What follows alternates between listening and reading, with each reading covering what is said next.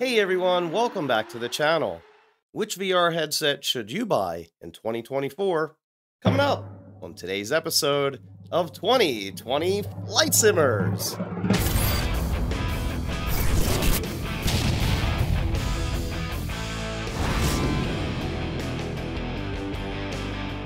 Welcome back. Today we're going to talk about two of the mainstream high-end VR headsets that we have available to us in the market today. By the end of this video, my hope is that we will be able to come to a conclusion as to which headset will be a more viable purchase in 2024. Today we're going to do a head-to-head versus challenge between the Varjo Aero and the Pimax Crystal. We're going to compare things like screen resolution, field of view, comfort, clarity, colors, tracking, audio, software, and software adjustability. And lastly, the most important thing to consider when making your decision is going to be price. Now, for an added bonus, anyone watching the video today, February 4th, 2024, until the date of February 10th, 2024, I have a special price for the Pimax Crystal Sim Edition, only available here on 2020 Flight Simmers. Now, I didn't want to give this away just yet in the video, but I will. For $12.99, you will get the Pimax Crystal Sim by using the coupon code down below in the description. But wait! There's more! Anyone purchasing the Pimax Crystal Sim with my coupon code during this time frame, you will also receive a free pair of DMAS speakers with your order. Now, no need to add those to your cart. They will automatically be added when you use the coupon code down below. Now, if you have any comments or questions throughout today's video, leave them down below in the comments section and I'll get right back with you. And if you enjoyed today's content, be sure to hit that subscribe, click on that little bell, and smash that thumbs up button. It is greatly appreciated. Ladies and gentlemen, from Mandalay Bay, Las Vegas, let's get ready to rumble! The first thing that we're going to go over is screen resolution. The screen resolution of the Varjo Aero is 2880 by 2720. The Crystal, on the other hand, the screen resolution is 2880 by 2880. The tick for this category goes to the Pimax Crystal. The next thing we're going to go over is screen brightness. Now, this is going to be the backlighting of the individual displays on each headset. For the Varjo Aero, we come in at 150 nits, and the brightness on the Pimax is 200 nits. So, for this category, the Pimax gets a tick. The next category is field of view. Now, this is going to be a big one. The field of view on the Varjo Aero is 115 degrees. The field of view on the Pimax Crystal is 125 degrees. Now, there is also another slight difference in field of view, and that is when you look through the Varjo Aero, it's almost like you're looking at a letterbox screen. With the Pimax Crystal, on the other hand, you can just about look to the very top of your lens and have full view. So that's a big check mark for the Pimax Crystal. The next topic I think is going to be a little controversial, and that is comfort. Now, I've done a full review series of the Pimax Crystal. I'll leave links for that down below in the description. In the first episode of that, I compared the two of these headsets together from weight as well as comfort and how they fit on your head. So for me personally, I have a very narrow head and kind of egg-shaped. So VR headsets are kind of hit or miss on what fits on my head. I also don't wear glasses, so that's going to be another big thing. One thing I did like about the Aero is that it came factory with a top head strap, and I think that makes a big difference in balancing the headset on your head. But the other thing that I noticed with the Varjo Aero, the actual face portion of this is very narrow. So if you have kind of a wider head or you wear glasses, you might find that this is going to be really pressing on your temples on each side. Now, with the Pimax Crystal, on the other hand, this is going to be great for people that wear glasses or have a bigger head than I do. But on the Pimax Crystal, I had to add some weather stripping on the inside to accommodate for the variances in my head. The other thing that I added with the Pimax Crystal is a top strap right here. Pimax has also made some changes and now offer an adjustable top head strap. It's very similar to the Varjo Aero over here. As far as the weight is concerned with the headset, the Pimax headset has got a good balance of front to back. It is still a little bit front heavy, and I would suggest to make it more comfortable using a weight pack on the back, maybe 100 grams or so. As far as the Varjo, of course, this is still going to be front heavy, but the way that they have placed this head strap makes it very comfortable, at least on my head. So for the category of comfort, I have to go with the Varjo Aero on this, just because it fits me better from the factory. After I've made all these improvements to the Pimax, on the other hand, this one fits me very well now, and I can wear this for several hours with no issues. Enough said with that, let's move on to the next topic, and that's going to be the colors inside of the headset. For this, I've also done a through the lens video on the Pimax Crystal. I was not able to get one on the Varjo Aero, unfortunately, but keep in mind, if you do watch the through the lens footage, these lenses inside of VR headsets are made for our eyes and not for a camera lens. So when it comes to the colors, I have to give it to the Pimax Crystal on this one. The other thing that I want to talk about when it comes to the colors and the screen is the local dimming that is available on the Pimax Crystal. Now, I know it's not perfect, but it is better than not having local dimming at all. The next thing that kind of goes along with colors is color shift. Anybody that has the Varjo Aero knows you have a huge color shift issue with the red and blue colors. Now, they've been trying to fix this problem since they created this and put it out in the consumer market, but even to today, it still has a color shift issue, which is why Matt, the creator of OpenXR Toolkit, actually has implemented a setting in there called CA correction to eliminate the color shifting in the Varjo Aero. Pimax Crystal, on the other hand, zero color shift, and it just really is a beautiful image.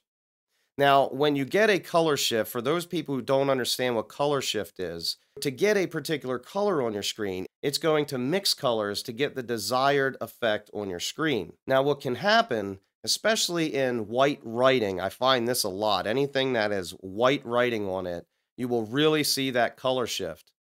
And you will actually see the blue color pull away from the white and giving you kind of a ghosting effect or a blurring effect. And it really makes it hard to read the writing because you don't have a real crisp image. So I hope I kind of explained that right with color shifting. For that, we're going to give the tick to Pimax. Next thing we're going to talk about is tracking. The tracking on both of these headsets are very different from each other. The tracking on the Varjo Aero uses lighthouses or base stations. What the base stations do is they have a little LiDAR sensor in them that's spinning and that is continually monitoring your headset. Now, with those sensors come a little bit of extra maintenance. One, you can't leave these things running all the time or you will burn out the motors. And two, the other limitation is they have to see the headset when you are gaming. If they lose sight of the headset, you lose all of your tracking. So when it comes to the tracking, I always recommend 2 base stations for any of the Lighthouse tracked headsets. Now for me, the way I do it on my setup when I'm going to use the Varjo is I will set the base stations about 45 degrees off center. Now this is done on purpose so that when I'm turning my head from side to side, those base stations will always be able to pick up my headset, even when I'm turning past 90 degrees. If you need to look behind yourself, then you might want to put 1 base station in front and 1 base station in back, or use a combination of 3. Again, that adds to the cost, which we will go over at the very end. As far as the Pimax Crystal is concerned, it uses inside-out tracking. Now, inside-out tracking hasn't been too reliable in past years, but I will say on the Pimax Crystal headset, the tracking is very, very good. You don't get any jumping around like we used to do with the HP Reverb G2. So for people who don't understand inside-out tracking, The way they do this is they put individual cameras on the headset itself. And then as you're moving around your play space, it is monitoring all of your movements and then translating that inside the headset. Now, the other cool thing that Pimax does here is if you are a person that loves base stations, you have to have base stations, we can do that too. You can also order a faceplate for this to be able to integrate with your base stations. But wait, there's more.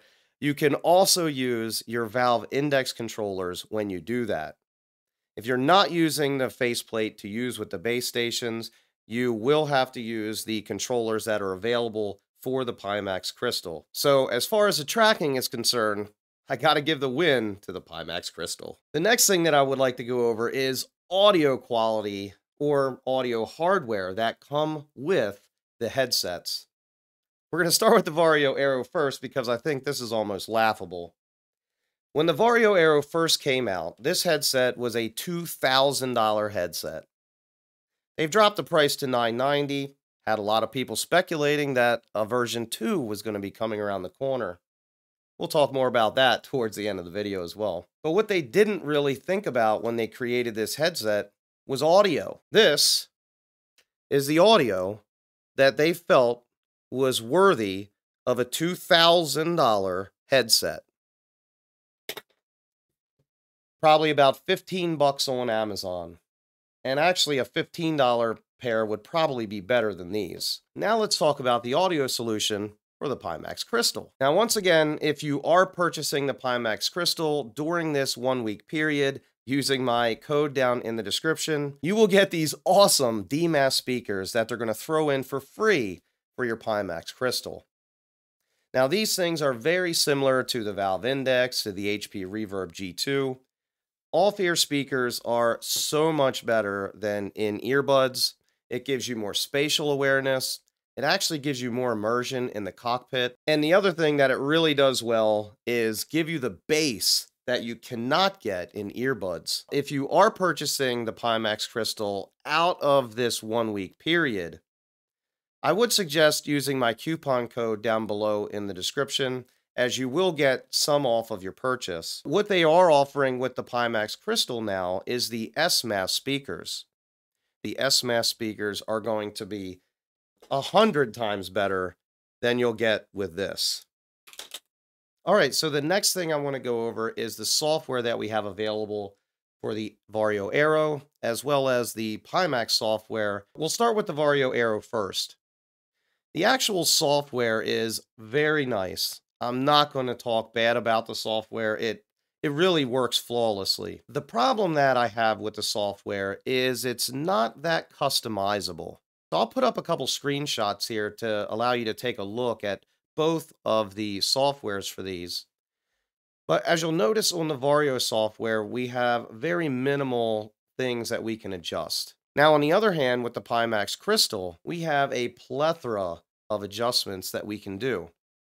From colors, fixed foveated rendering, we can adjust settings for individual games or simulators. There's so many things that we have the capability to adjust with the Pimax Crystal. I have to give this category to the Pimax Crystal. And they are continually updating their software. The next thing I want to talk about is versatility on each of these sets. Now with the Varjo Aero, this is specifically a PC VR headset, and it must be tethered using a cable to the headset. Now this cable is connected directly into a display port, so that is no issue. You get great clarity. There is no compression because of that. Now on the other hand, the Pimax Crystal is also a PC VR headset, but it has one trick up its sleeve that the Varjo Aero doesn't have. Now I'm not sure if I can get this on camera, but right here in the corner of your headset, you have a button here to switch between standalone mode and PC VR mode. Now, what that's going to do for you is give you an untethered experience to be able to use your headset as your computer, because it has the updated Snapdragon processor in it, and that's why we need to have a battery on the back of it, because that processor takes so much power, but it gives you more versatility in the headset. Now, Pimax has also come out with a new wireless link that they've unveiled at the CES this year.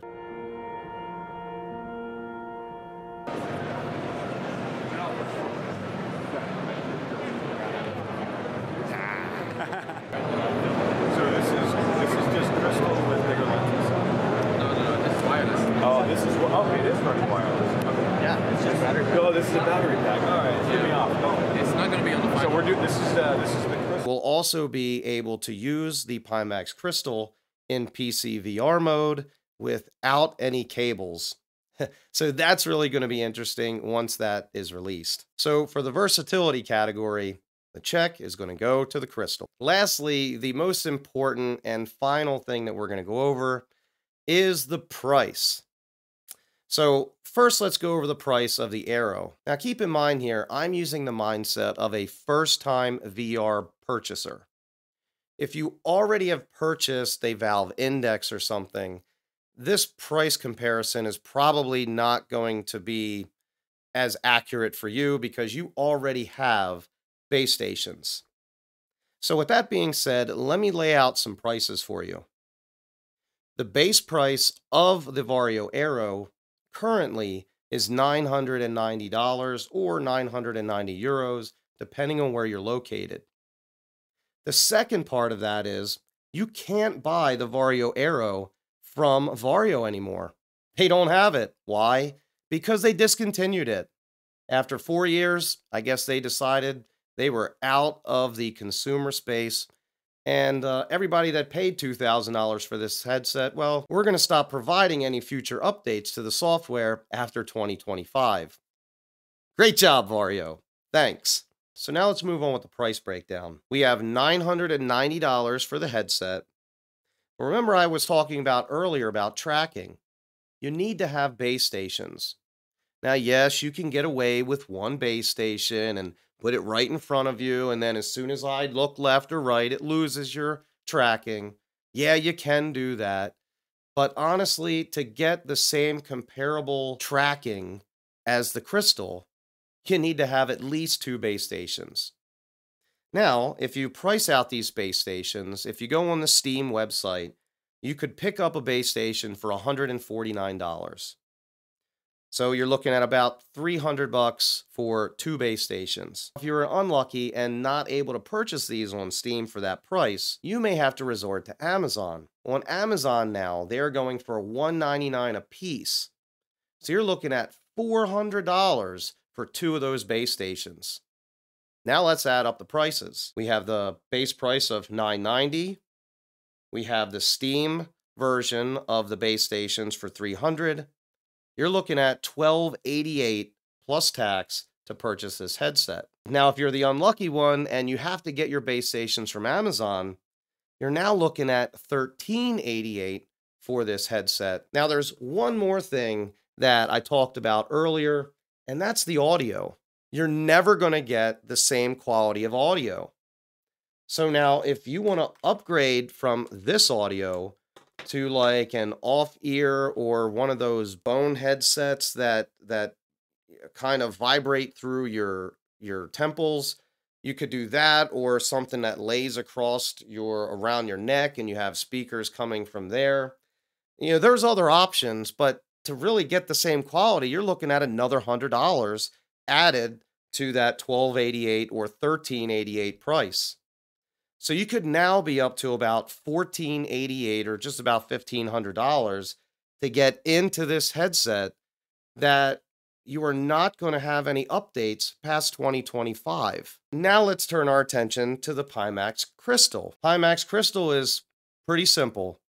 $12.99, you get what you see here. Now, since the Pimax has been released, they have also offered a new facial gasket that is thicker to help compensate for irregularities in smaller heads like mine. So again, for $12.99, the Pimax Crystal Sim without the controllers, because the Varjo Aero does not come with controllers, so we're trying to do an apples-to-apples comparison. If you purchase this within the week that I've stated above, you will also get the awesome DMAS speakers, Hey, and if you don't, you will still get better audio than what comes with this in way of the S-Mass speakers on the Pimax Crystal Sim. All right, so my final conclusion. What do I recommend you buy in 2024?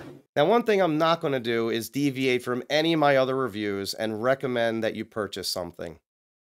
But what I will do is recommend that you don't purchase something that is no longer available from the manufacturer, that they have openly said that they're discontinuing, and that you will no longer have any future updates to the software. With that, only leaves one other option that's sitting here on the table.